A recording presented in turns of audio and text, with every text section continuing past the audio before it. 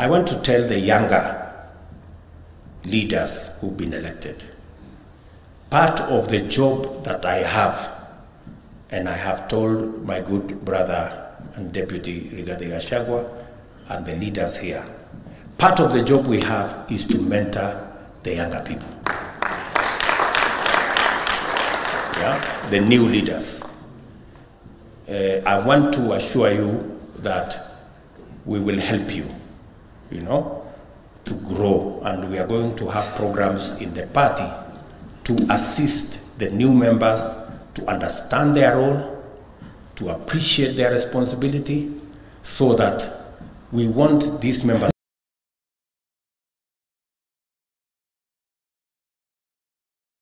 of Parliament to be better than us.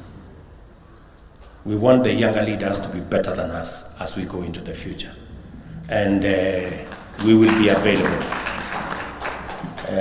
We will call you whenever we see una piga kona, tutawanyorosha. Many of you seated here, I have had occasion to call them and sit them down and tell them, please, hapa iko makosa, nyorosha hapa, nini. And I am very happy that many of you are listening.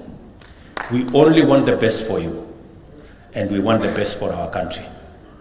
If better leaders take over from us, we become a better country. So we will assist you. And whenever I know, I sometimes tell people things that are not very pleasant. Kuna mwingine namuita namwambia, wewe, mambo ya pombe upunguze ama uwache. Ndio. Saa zingine it looks unkind, but that's what a father is supposed to do. and I am happy that whenever I do that, naona watu wanapunguza maneno, wanakuwa straight kidogo, tunaendelea pamoja. Ndio.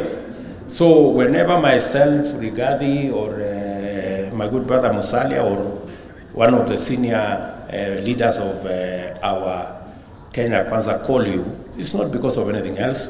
We just want to assist one another so that you become better leaders, because that is the wealth of the leadership of our country.